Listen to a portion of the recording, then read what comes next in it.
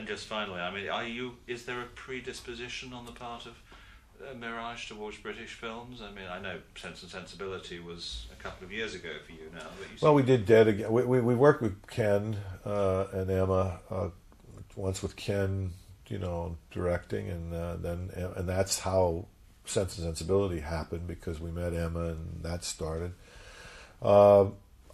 No, that's again a kind of an accident, but a happy one for all of us.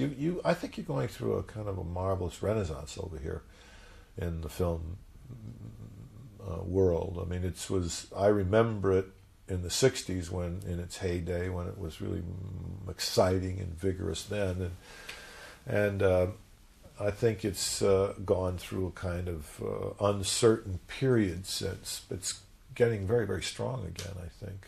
There are an awful lot of exciting film activities going on here, and a lot of good film personalities coming out of it. Just as it's beginning to be the center of fashion again, and it's these 30-year cycles that keep happening from the 60s to the 90s.